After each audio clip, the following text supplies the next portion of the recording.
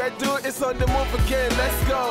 Bedu is on the move again, let's go. Baba Pere Masularo. Tired of this generational curse. Anoint my children with the blood of Jesus. We are not cursed. And what are we? We are a special family.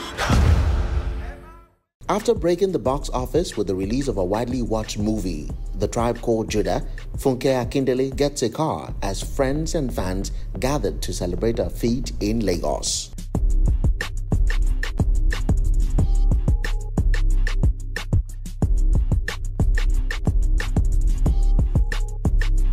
From where she started from, I'm not going to say I saw her humble beginnings, but I witnessed a bit of it that time. I need to know. I witnessed when she created Jennifer Diaries. It went around the world over. Barcelona Buka Streets, A Tribe Called Judah, which is why we're celebrating her this much, because she, phenomenal. Because it's not easy for you to start there. And when she started, I was still a child. I'm not going to say I'm not sure if I was a teenager just yet, but that's when, and she's still there now and reigning at the top.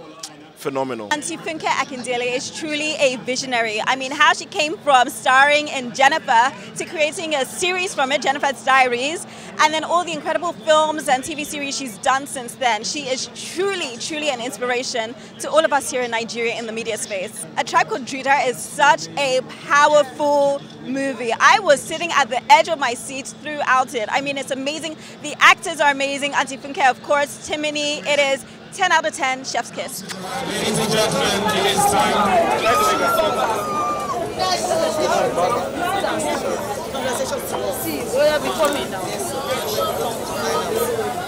We need to go and look for this money anyhow. We should go and rob C&K furniture store. That's the only way we can get quick money to save our mother's life. That day is the perfect day for us to strike. We will go like guests for the party, wearing our different costumes. Enter the store, carry the dollars and save our mother. Chicken I ain't gonna